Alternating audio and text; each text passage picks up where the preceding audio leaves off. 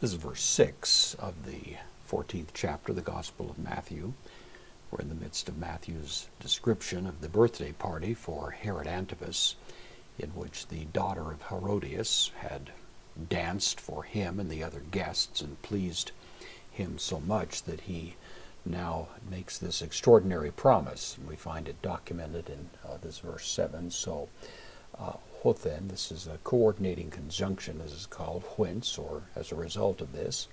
Meth from meta means with, when it's used with the genitive as we have here. Horku is from horkos. It means an oath.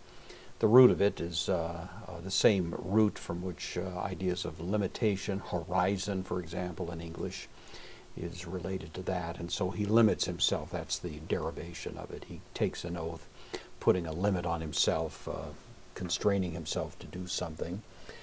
So with an oath, homologesen from homologao means to confess, to say the same thing. This is a promise, really. He's making a promise. It's third person singular, aorist, active indicative. So with an oath, he promised. Aute, feminine, third person pronoun, to her. Dunai, from didomi, I give. This is a aorist infinitive. He promised to give to her. Ho ian, taken together, whatever.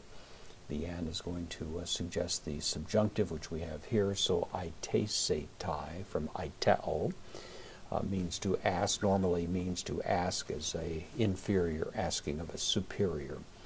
And that's the idea here. So he, with an oath, promises to give to her whatsoever she would ask.